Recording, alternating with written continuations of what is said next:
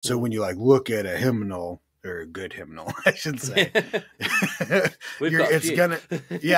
it's gonna be a bit more concentrated in good theology than just looking at CCLI or whatever, because all of the junk is still there. Like, hopefully we as Christians will do the same thing we always have, and in 50 years the junk won't be there, and all the songs that were good today will still be there, and most of the rest will be gone. And that's what happened with hymnity. So yeah, and there's so many.